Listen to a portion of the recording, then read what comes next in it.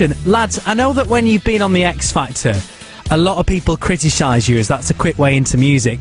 Also, just being a boy band, sometimes people criticise you. How does that make you feel? Well, do you know what? I think it's fair to say we'd all agree.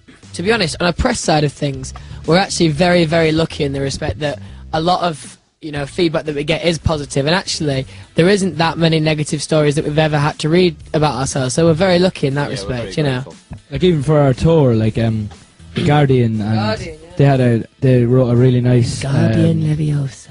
They wrote a really nice article about our show and stuff, which is obviously amazing because you don't expect the Guardian readers to be interested. You imagine them all sat there smoking a pipe sometimes, don't you? And with the glasses on in Holmes Chapel, that's just Harry. But on Twitter, we get I smoke a pipe. An incredible response on Total Access on Twitter for your songs, because we play them a hell of a lot. So I asked your fans for some questions. Lauren Tunisi says, if you were stranded on a desert island and you could pick 3 people or things to take with you, what would they be and why? Desert island. Should we pick one each? Well, we've only got 3, so... Yeah, so we'll just... Bear Grylls. Yeah, Bear Grylls, standard option. An iPod. A boat. And massive speakers to play music through. A pair of armbands. That's 4 things. Super noodles. Super noodles. Trousers that you can poo in. Noodles. What was Adrian Charles. What was that you can poo in? Trousers that you can poo in. Carla has tweeted saying, have you ever thought to put some dancers in your performances? Carla's from Spain. I think I speak on behalf of all of us when I say that we aren't a dancing group. We can't dance very well, and I think whenever we try and dance, it looks like a drunk man trying to dance, but actually we're sober.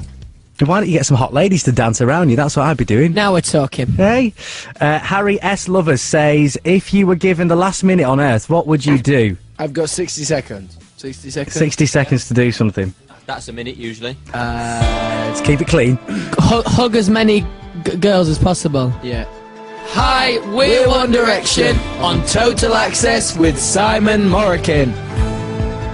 Who's famous? I think we'd all probably choose maybe... Would it be a woman or would it be a man? So if it was a man, you'd Barack Simon Obama. Cowell. Yeah, you could, for example, be a woman like Cheryl Cole, run to the mirror and look at yourself naked. Or you could be someone like Russell Brand, because he can get away with doing absolutely anything in the press. Can I ask... So you could just have a day of absolute Anarchy. chicken orientalness. Could I ask why you would hug Simon Cowell? That was Liam. Oh no, I didn't say hug. Oh, if you could hug, I thought it was if you could be a celebrity. Why would you be Simon Cowell for the day? Because he's got lots of pennies. Just imagine what you could... Chocolate buttons. It's not all about money, Liam. No. He's Very got lots of powerful pennies. man. I'd be Richard Branson. So you're this person for a day and then they go back to being themselves. I imagine you could spend all of Simon's money and then just become yourself again. Transfer it to your bank account, Now your it's real up. life, Yeah. and then Now- crack on. You've smashed it. You're cool. Emily says, if you had a pet giraffe with a moustache, what would you call it? Haha, yes. Colin. Farrell. Great name. Ringo. Ow! Muchachos. Ed Sheeran. Annalise Tomlinson says, what's your most awkward moment you've had on stage yet?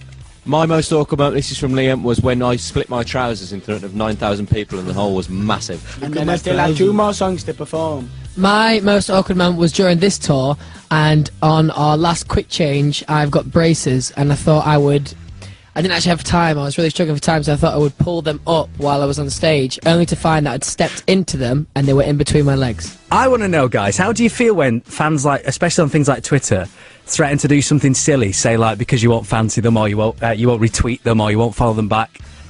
It's really difficult. Because you want to try and notice everyone, but it's so hard. I mean, our phone screens are only small, and like you just see so many tweets. I tend to do it really randomly and just pick the most random tweets I can find. So there you go.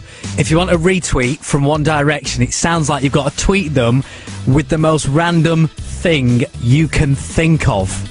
So have a little brainstorm. It's One Direction on Total Access. I'm Simon Morykin. This is one of the biggest songs of last year, Pro Green.